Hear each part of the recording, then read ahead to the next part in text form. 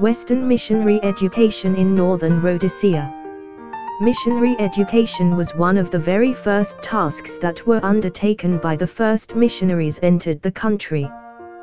Their first task was to teach reading and writing, the vernacular language of the area in which they had opened their mission station. The next step was to start a school and teach the people the elements of reading and writing. Missionary groups.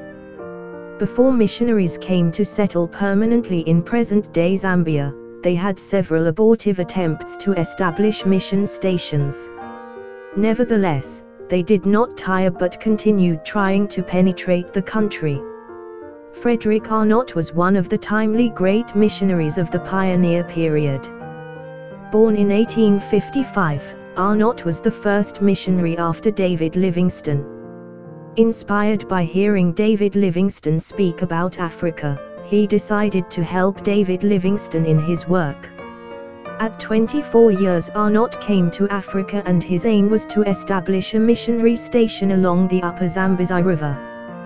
He started evangelizing as he was going along the river. Before he could establish a mission station, he had to seek permission King Lwanika. Though Lwanika did not express excitement over the opening of a school due to the problems he had in his kingdom, he did not refuse Arnot to open a school. Arnot opened his first school in March 1883 with an enrollment of 3 pupils, all of whom were boys, and 1 untrained teacher, among the Lozi people. He also opened a mission station under the name Christian Mission to Many Lands, CMML. Despite the difficulties, dangers, hardships and apathy of the African people, the number of missionaries continued to increase. Another missionary after Fredrick Arnot, who stayed for a short time, stayed in Western Province. Arnot was succeeded by François Coillard of the Paris Evangelical Missionary Society, PEMS, who established his first mission station at Seshek in 1885 and at Sfula in 1887. Sfula remained the field headquarters for the Paris mission. He worked among the Lozi people and his first teachers were Basutos, who accompanied him on his long journey from South Africa. The second missionary society to enter the country from the south were the Primitive Methodists. The group opened a station at Ngala, the ruins of which can now be seen in the Kefu Game Park, in 1893. Later on, other mission stations were established on the Kefu and Zambezi rivers. From an educational point of view, the most important station at Kefu, which John Fell built and opened, was a teacher training institute in 1918. Another group of missionaries that penetrated into northern Rhodesia from Tanganyika were successful and opened the first London Missionary Society, LMS, station on the lake shore of Tanganyika in 1883. Later they opened up stations among the Mambwe, Bemba and Lunda people. The most important educational centre, Mburashi, was founded in 1900. Furthermore, the missionary group decided to call in a lady missionary to take care of the women and girls' education. The missionary was Mabel Shaw, who introduced girls' education in 1915. There came another group of missionaries from the Church of Scotland. The group was led by Robert Laws. Laws built the first Church of Scotland mission station on the shores of Lake Nyasa in 1875. 20 years later, in 1894, he opened the famous Livingstonia Institute at Kondau. In the same year, a mission station was opened, 1894, inside northeastern Rhodesia near Fife among the Namwanga people. At Shitambo, where Livingstone died, a mission station was opened in 1907 by Malcolm Moffat and Dr. Hubert Wilson, a grandson of the great explorer, David Livingstone. On the other hand, an African missionary named David Kaunda, educated at Livingstonia, had begun evangelistic work in Chinsili area, and his efforts led to the establishment of a mission station at Lubwa. Later in 1922, another mission station was opened at Chasefu among the Tumbuka people of Lundazi district. Later on, came the White Fathers, who opened a mission station at Kiambi in 1895.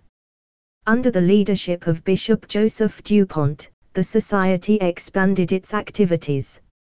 Bishop DuPont was nicknamed Moto, Great Fire, because of his dynamic leadership. After gaining a foothold among the Bemba people, the White Fathers succeeded in establishing a strong network of stations throughout northern, eastern and Luapula provinces.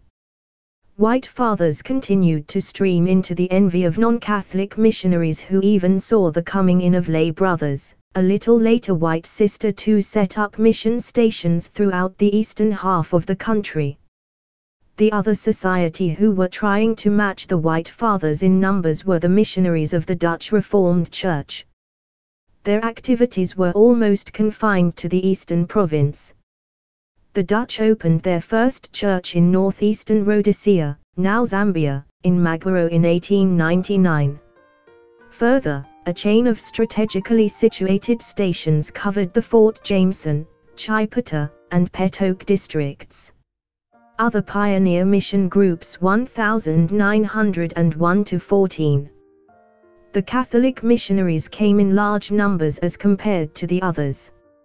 In the south of the country came the Jesuit Fathers.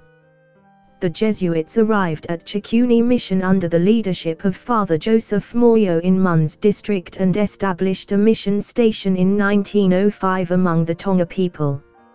Another mission station was also opened at Kasisi east of Lusaka by Father Jules Torrid in 1906.